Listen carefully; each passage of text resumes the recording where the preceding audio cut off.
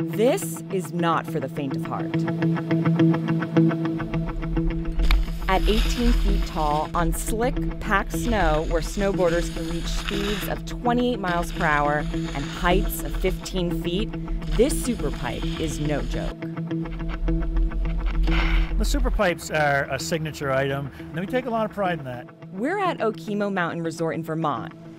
It has one of about half a dozen superpipes on the East Coast. The ski business has remained flat, so resorts hope that by putting big money into superpipes and terrain parks, they will attract customers looking to take their experience to new heights. Why do you think so few mountains on the East Coast invest in a superpipe? It's expensive. As you can see, it takes a lot of time. Step 1, make snow. How many tons of snow or gallons of water is needed to make this superpipe?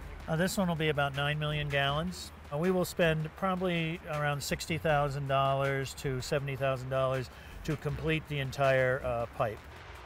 Step 2, make 2 walls of snow 18 feet tall. Yep. All right.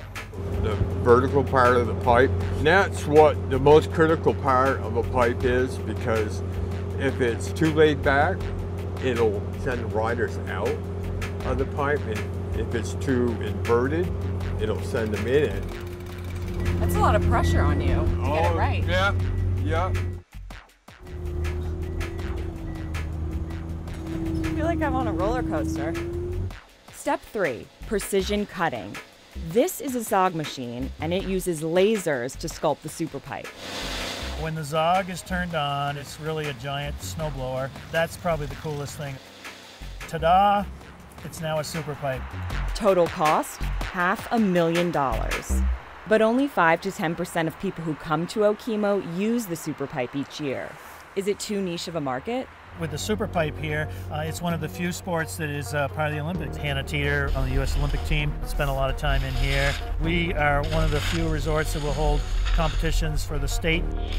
So it's worth the investment? Well, this is worth the investment. We need to do everything we can do to get people to want to continue to ski and ride. Having a superpipe is one aspect of that.